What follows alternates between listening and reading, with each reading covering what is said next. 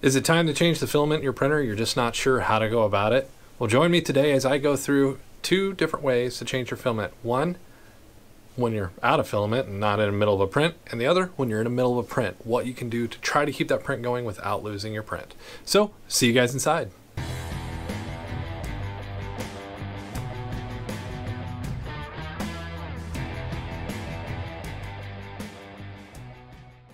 Hello and welcome to today's video. Today's video, as I said, changing filament. We're going to cover basically two types of filament changes. One is just the direct, we need to change our filament out because we're at the end of a roll or we want to go to a different color and different things like that to make sure we're changing it out correctly and safely. The other one is a mid-print change that we're going to cover. Now, a mid-print change can be you want to change colors in the middle of your print, you're just running out of PLA and you really need to save your print. Either way, that one is a little bit more tricky depending on how you have your printer set up and how you're doing stuff. My prints, I control with an Octoprint, so pausing a print for me is really simple. Some printers will not let you pause a print in the middle and do this. So it's kind of one of those things that's important to make sure you're able to do this before you're in the middle of a print. So let's move on to the first one that I'm going to show you, which is just a straight up change my filament out for a different filament. In this example, I'm going to be changing out, I need to change to PETG transparent filament for a print job that I'm doing. So we're going to switch out from straight PLA and go to the transparent and basically show you how the best way to keep your PLA as well. So let's go back to the printer.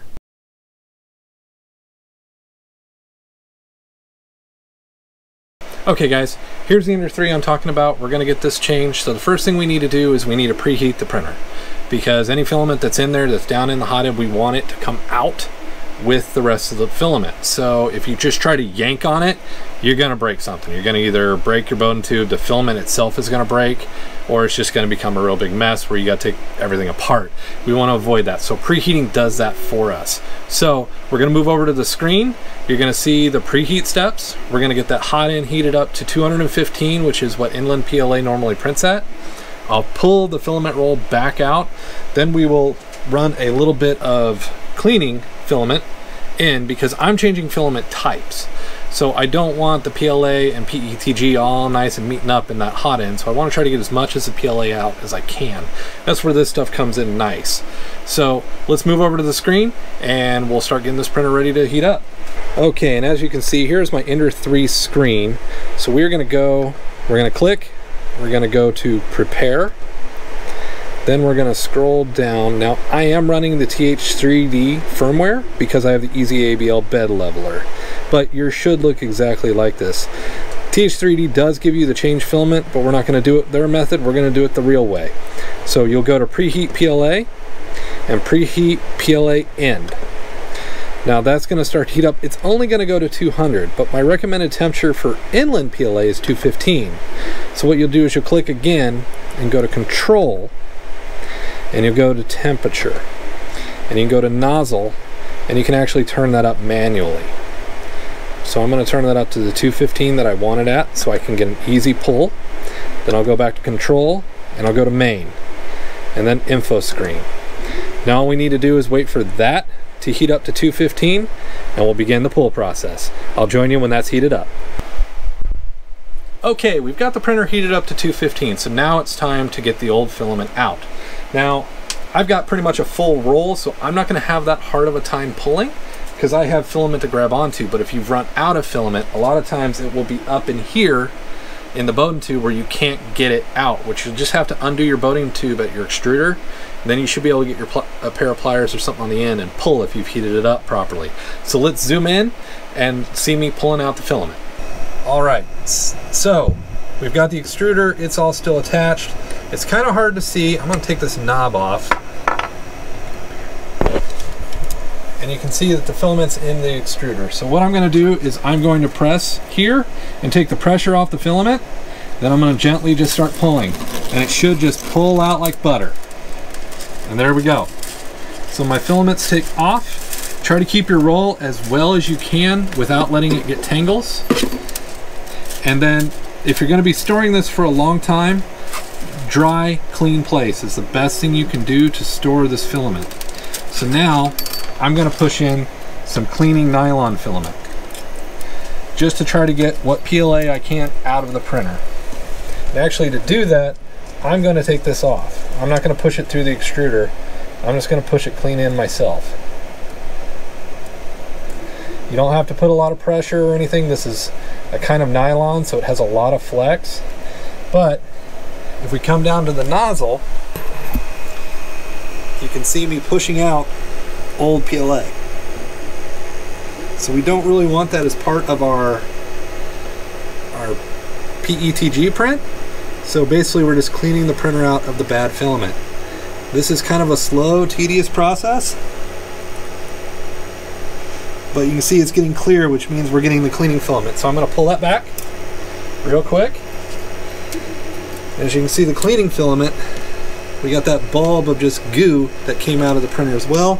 I'm going to not get too close to the nozzle and just grab that trash away from the nozzle. Make sure my nozzle's good and clean. So that's 2 steps. Step number 3 is inserting the new PLA, the new filament. So a lot of times filament will come and it'll be taped on the side, especially with inland. Make sure you cut behind the tape. Now this is a roll that I've used before, so there's some grinding marks on it where it's been in the printer before, chewed in right there. I want to get behind that. One trick I've learned is cut it at an angle. Usually it tends to feed a lot better like that. So cutting that at a sharp angle tends to help out. So I'm going to load my spool on the arm, and I'm going to try not to tangle this. I'm going to feed this into the extruder. I'm going to release that arm again so that it can feed on through. You'll see it coming out right here. So now I'm going to put the Bowden tube back on. Sometimes you have to take the Bowden tube off, sometimes you don't. I just find it easier to take it off. Now I'm going to just push that on through. And get that down to the nozzle. I want to make sure my filament's up on my roll. I'm not hung anywhere. And actually at this temperature it will push some of the filament through. Actually, you should start seeing red come through, which is what you want. It pushed through some more of the cleaning filament, and there comes the red, which is exactly what I want it to do. Now we'll go over to the control panel, and we'll go back in. We'll go to prepare, and we'll scroll down to cool down. That's it. You've changed your filament.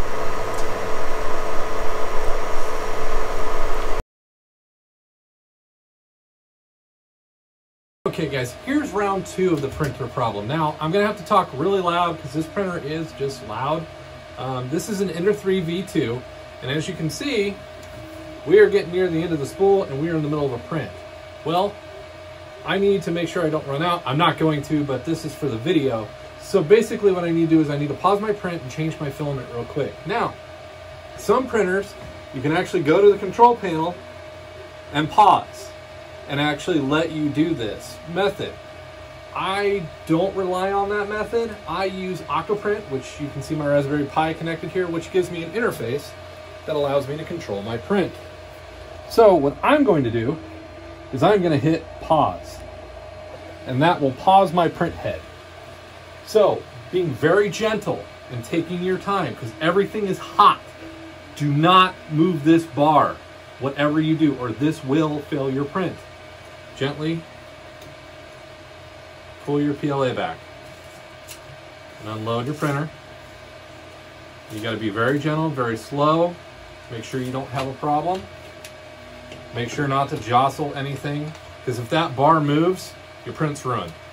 You won't be able to get back to where you were going. So I've got that off. I'm putting on some green PLA.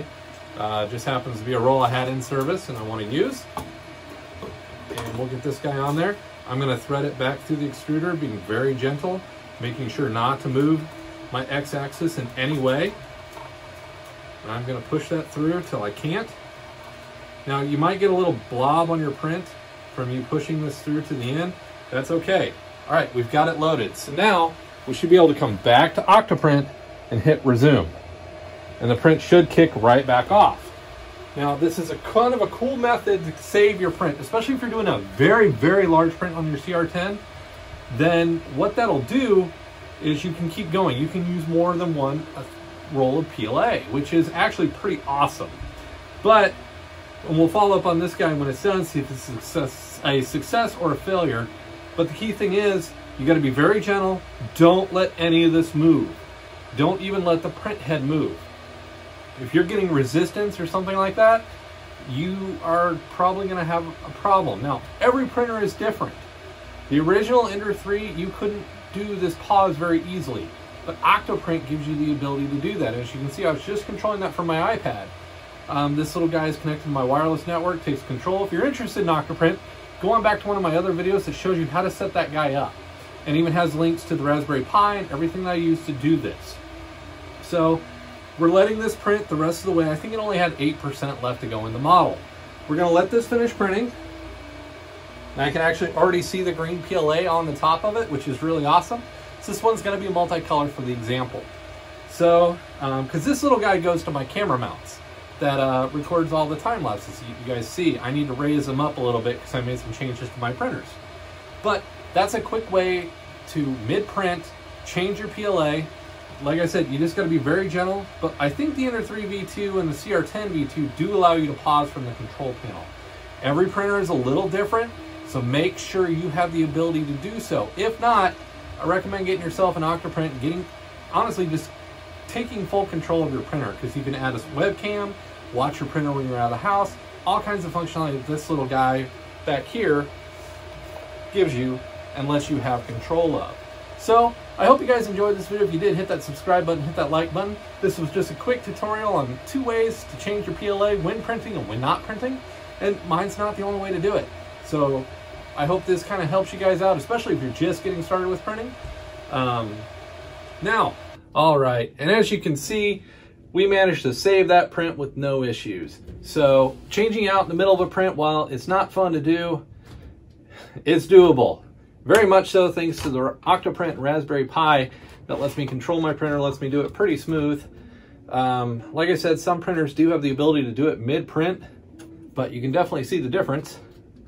And it doesn't look like there's any flaw in it at all, which is actually really nice. Now, next video, we're going to talk about this guy. So this is a 3D printing pen. This thing is awesome and has a tons of uses. If you're getting into 3D printing, I recommend you get one of these guys, especially if you're wondering what to do at the end of your spools and just leftovers, different things like that. Join me in the next video as I show you how we use this, not only to save models that are printing live, but also make models with just this, or even fix done models. So we'll see you guys in the next episode. Remember, hit that subscribe button, hit that like button. We will see you next time.